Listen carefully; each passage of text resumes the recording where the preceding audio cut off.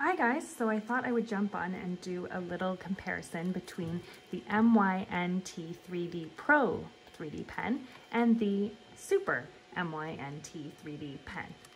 As you can see here, both of these pens are extremely similar in terms of their size, their thickness. They actually have almost the exact same buttons, as you can see here.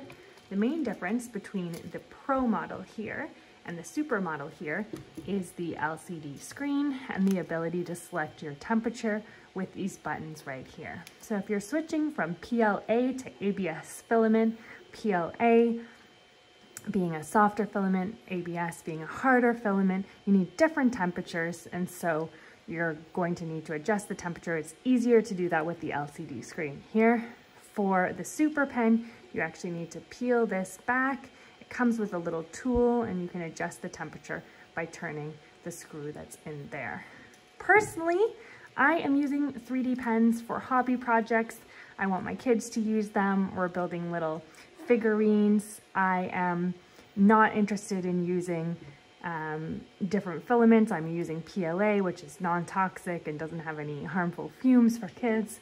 So personally, I don't actually see a huge need to have that LCD screen with the temperature selection.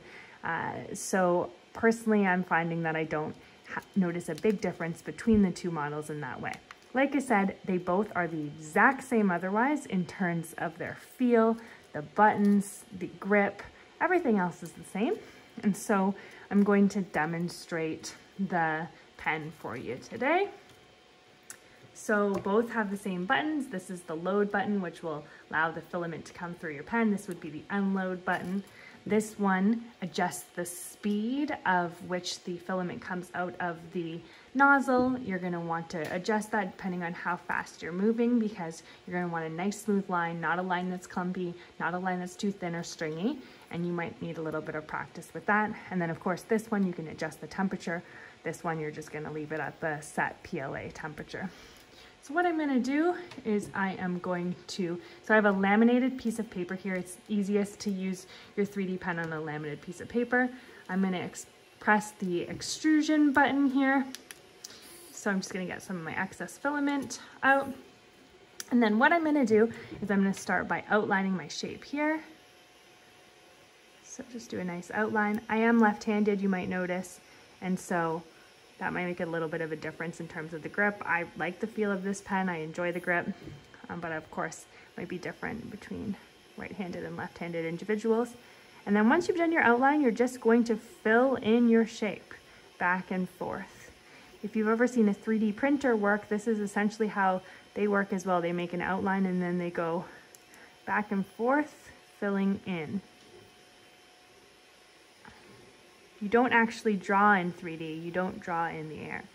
So now let's switch. We've got this part done. Let's switch over to the Super 3D. So same thing, I'm gonna press that load button.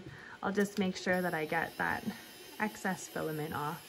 Make sure my filament's running smoothly. And then I'm just gonna go for it. I think I have this one set at a little bit of a higher speed.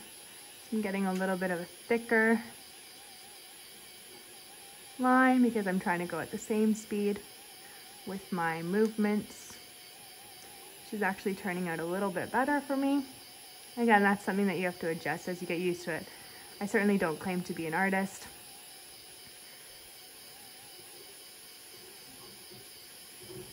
Once I fill it in, I could go this way as well to give it a little bit of more structure, but just to show you here. So you need to give it about 30 seconds for it to cool, though it does cool pretty quickly. So it's still a little bit flexible at this point. It's not quite in that hard stage. Probably give it a little bit more time, but just for the purpose of this video, I'm gonna pull it up. And so you can see here my heart. You really can't tell the difference between where I printed with the Pro pen or the Super pen. I think that the only difference really is that ease of switching between the PLA and the ABS and getting that temperature setting. If you're just planning to do kind of hobby novice projects, I think that the Super pen is an excellent choice. Both are great choices. Really like the feel of both these pens. They're super user-friendly, they're affordable. I think either of them is a great 3D pen for beginners.